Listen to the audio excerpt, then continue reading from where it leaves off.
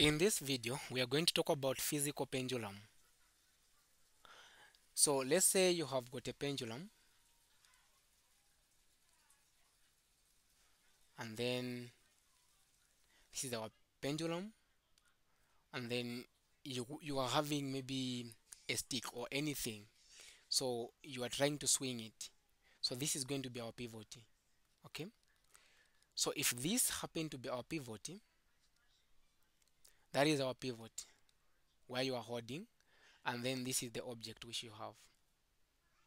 Okay, now this object is going to create an angle here. It's going to form an angle which we can call it as theta.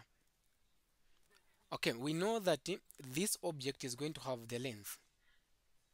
At the same time, since it is moving under the influence of gravity, this object is going to have the ability to fall. So it's going to have the the weight force.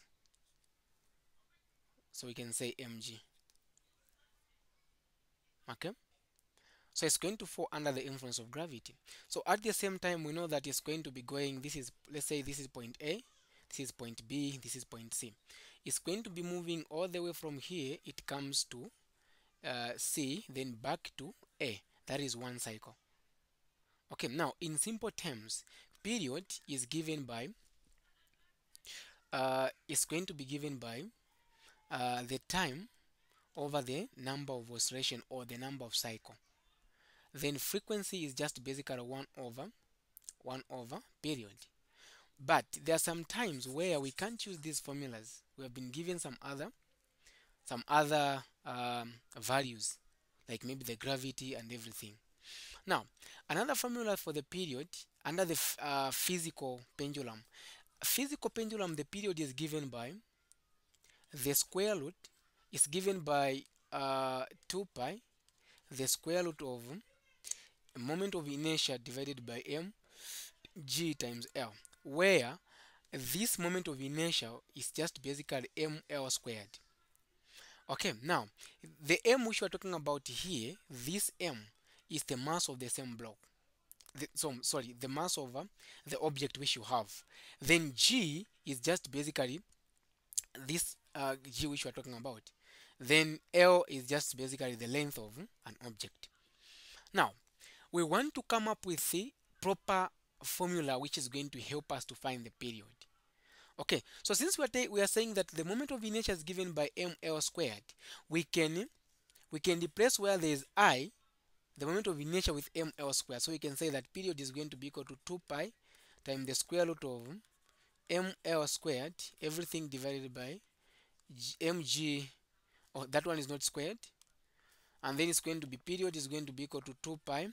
So we can see that from here we can cancel m, and then we can cancel 1L. So we're going to have this. We're going to have 1L over G. So this is going to be our formula for what? Finding the period. So it is just basically 2 pi times the square root of L over G. So that is how you can come up with that formula. Now let's find the formula for frequency. Okay, we know that the frequency is 1 over period. So we can say that it's 1 over 2 pi times the square root of L over G. So I can rearrange this and I can say this is the same as 1 over 2 pi times 1 over the square root of L over G. Now this part here, if I'm to simplify it, it's going to give me 1 over L over G. Let me first remove the square root. Then it's the same as 1 times G over L, where there's square root already. So we can say that the frequency is going to be equal to 1 over 2 pi times the square root of G over L. So it's going to be 1 over 2 pi times the square root of G over L. So this is going to be our formula for what? This is going to be our formula for frequency. Now, let's come up with the formula which is going to help us to find the angular frequency. Okay, we know that velocity, when you talk of the angular frequency, we are talking about this. It's going to be equal to 2 pi f. Okay, Now from here we know that the frequency is just basically this part here. So we're going to replace where there's frequency with 1 over 2 pi times the square root of g over L. So I'm going to say this is going to pi times 1 over 2 pi times the square root of g over L. Okay, so from here we can see that we can cancel these two. Then we are going to have the angular frequency is going to give us the root of g over L. So this is the formula for angular frequency. So this is very, very important for you to know this formula. So we are saying that the formula for period is just basically 2 pi times the square root of L over g. Then the formula for frequency is just basically 1 over 2 pi times the square root of g over L.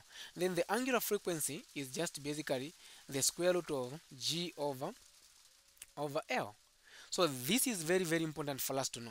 So this is how you can derive these formulas. This is what we call physical pendulum. Okay.